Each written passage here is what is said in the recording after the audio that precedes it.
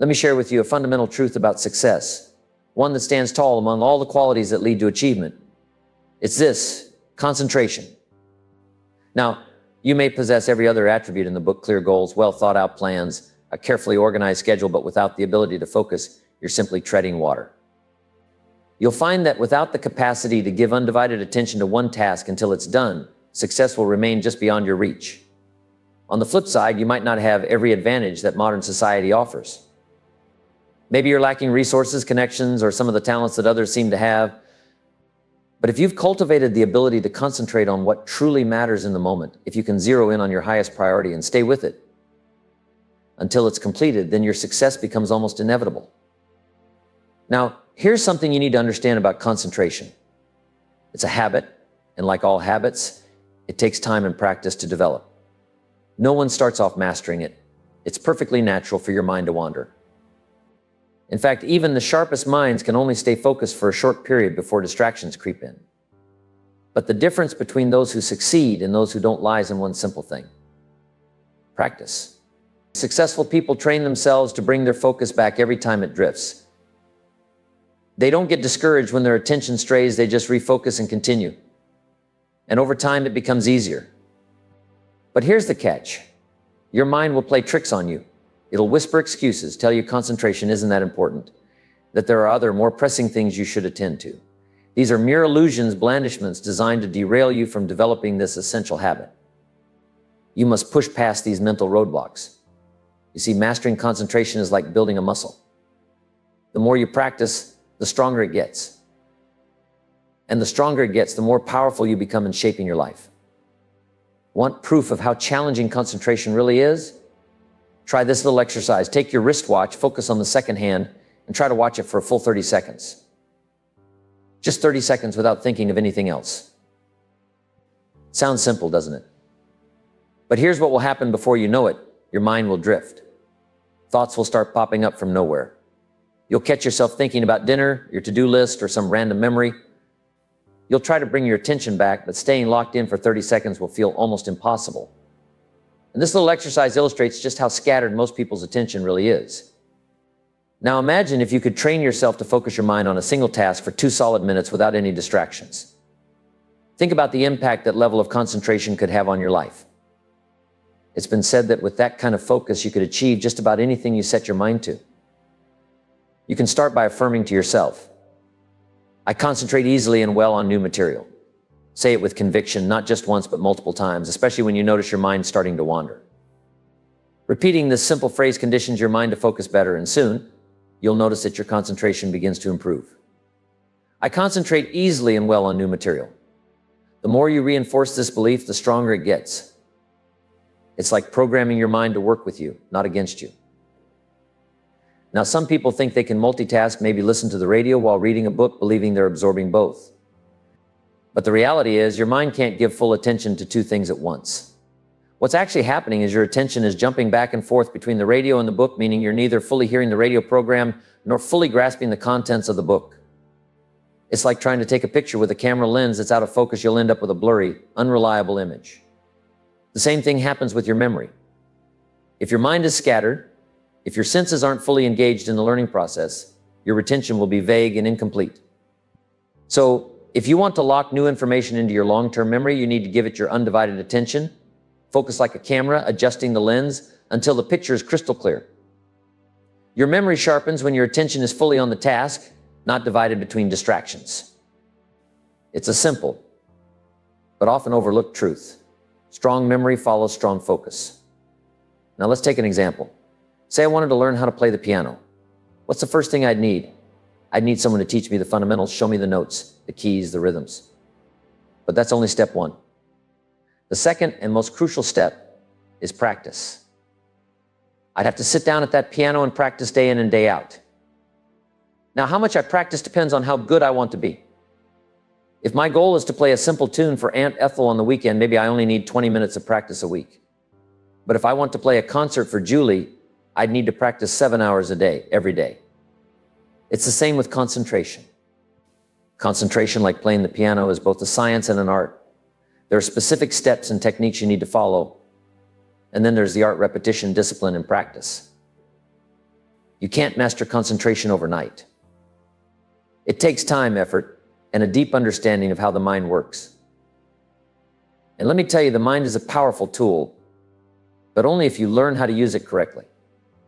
When you're learning how to concentrate, it's essential to understand your mind. You see, the mind is naturally prone to distractions. It likes to wander, jump from thought to thought, looking for the next shiny object. But with practice, you can train it to focus. You can discipline your mind just like you train a muscle. And the more you practice concentrating on one thing at a time, the easier it becomes to maintain that focus for longer periods. Concentration is simply your ability to direct your awareness, your attention on a single point for an extended period of time without being pulled away until you decide to shift it.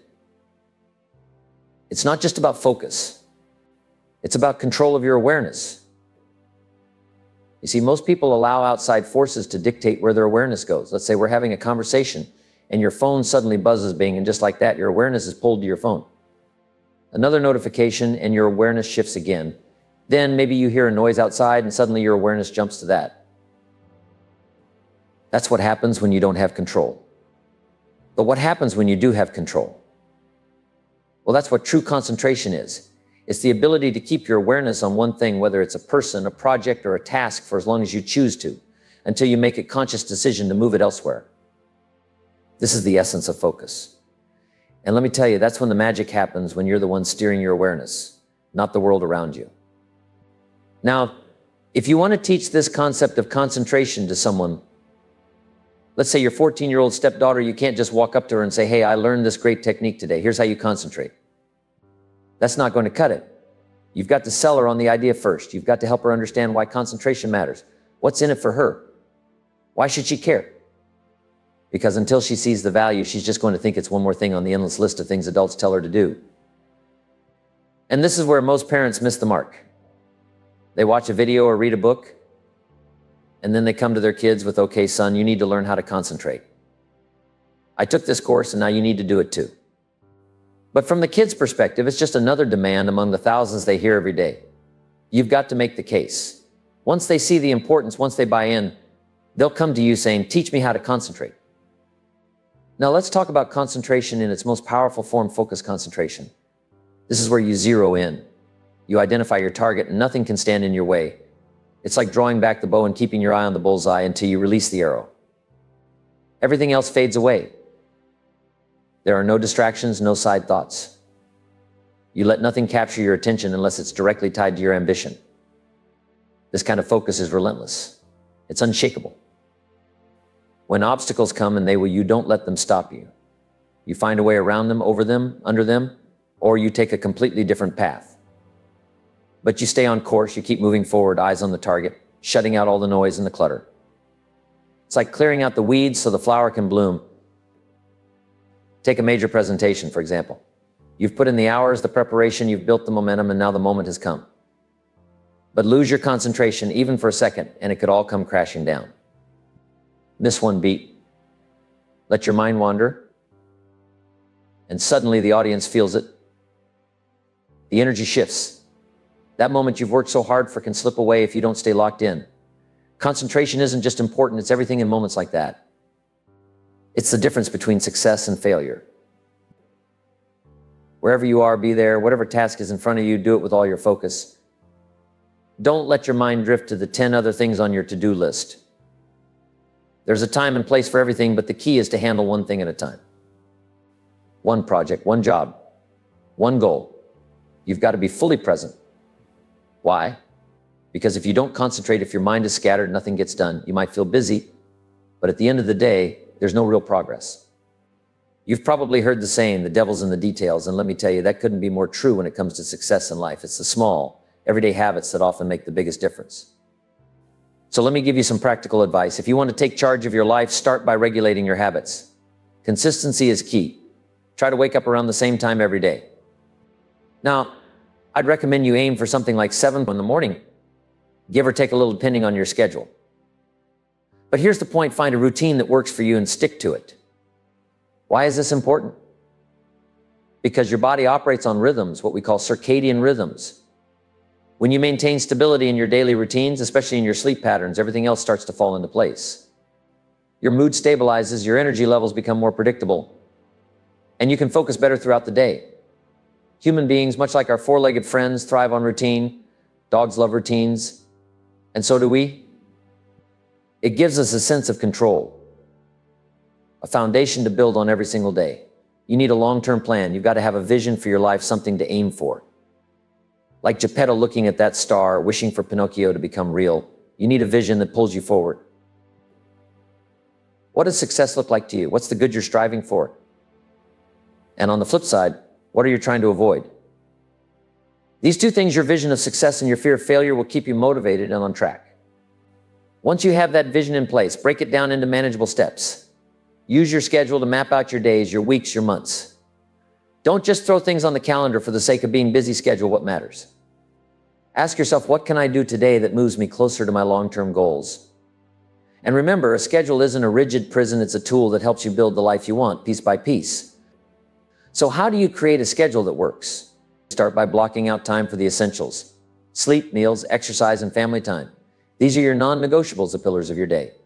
Then add in your work tasks, personal projects, and learning goals.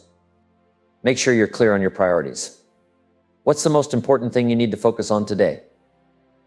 What can wait until tomorrow? Scheduling isn't just about doing more. It's about doing the right things. Remember, life is a balance of structure and flexibility. You need the routine to keep you grounded, but you also need room to adapt and adjust as things come up. That's where the art of scheduling comes in. You learn to adjust without losing sight of your long-term vision. Remember, success isn't about doing extraordinary things. It's about doing the ordinary things extraordinarily well. Now, once you've established a clear vision, something that gives you a sense of purpose and direction, you can start crafting your daily life around it. It's one thing to have a dream, but it's another to turn that dream into reality. That's where planning comes in. One of the best tools you can use for this is something as simple as a calendar. Now, I know what you're thinking. But Jim, I hate using schedules. I hate using calendars. And to that, I'd say, well, you're probably using them wrong. If you think of your calendar as some sort of taskmaster barking orders at you and reminding you of all the things you should be doing, then yes, it's going to feel like a burden. It becomes something that controls you instead of you controlling it. But that's not how you should use a schedule. A schedule, when used properly, is like your personal blueprint for creating the day you want.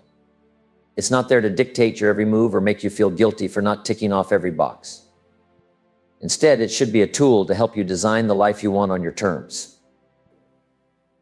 Now, of course, you're going to have responsibilities. We all do. You've got tasks you need to get done to keep things running smoothly, whether it's work, family, or personal goals. But a well-designed day should also include the things that energize you, that make you want to show up and live that day. You don't just fill your calendar with obligations. You fill it with things that inspire and motivate you. When you use a schedule this way, it stops being a tyrant and starts being a friend. It becomes something that helps you move forward, that helps you focus. And yes, that increases your capacity to concentrate on what truly matters. Now, when it comes to training yourself to focus, especially if you find yourself easily distracted, the key is to start small and build from there. If you want to learn to read without distractions, for example, don't aim to read for hours on end right from the get-go. That's setting yourself up for failure. Instead, set a manageable goal. Say to yourself, for the next week, I'm going to read for 10 minutes a day, and I'm going to focus on minimizing distractions during that time. Once you've mastered 10 minutes, bump it up to 12, then 15. You see what's happening here? You're building the muscle of concentration gradually. The trick is to set a goal that's just a little bit beyond your current ability, not too easy, but not so hard that it feels impossible. This incremental approach works because it gives you a sense of achievement. Each small win builds your confidence. And before you know it, you're developing the habits you need to succeed. Here's the beauty of this method. It's all about progress. You don't need to transform overnight. You don't need to suddenly become a master of concentration or the most organized person in the world. You just need to get a little bit better each day. And those small improvements, when compounded over time, lead to massive results. It's like the principle of compound interest. It doesn't seem like much at first, but over time, the returns are exponential. That's why I always say the direction you're moving in is more important than where you start. Sure, your current position matters, but it's not the whole story. What truly matters is your trajectory. Are you moving forward? Are you making progress? Even if it's just a little bit each day? Because if you're heading in the right direction, even small steps will eventually get you where you want to go. This is an incredibly optimistic way of looking at things. It means that no matter where you are right now, what matters most is where you're headed. You don't have to be perfect today. You don't have to be perfect today. You don't have to have it all figured out. You just need to keep moving forward, keep improving, keep refining your habits. And that's why I always come back to this idea.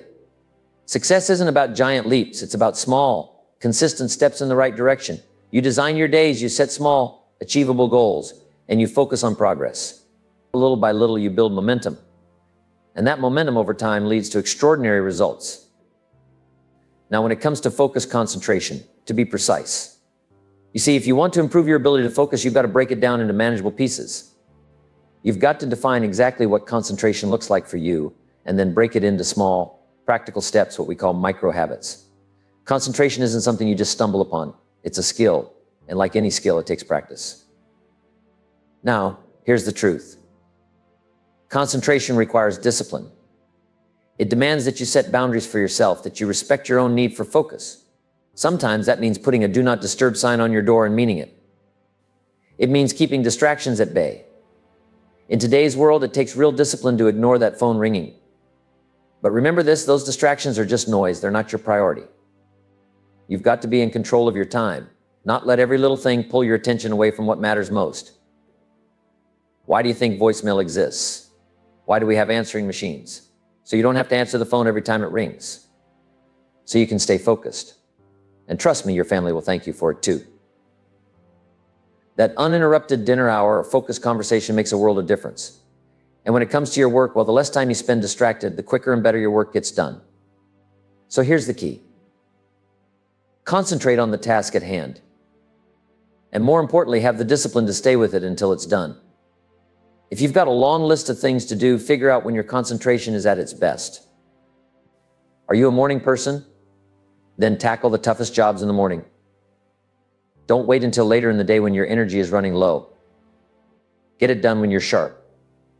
If you're more of a night owl, then save the hard stuff for when your brain is firing on all cylinders in the evening.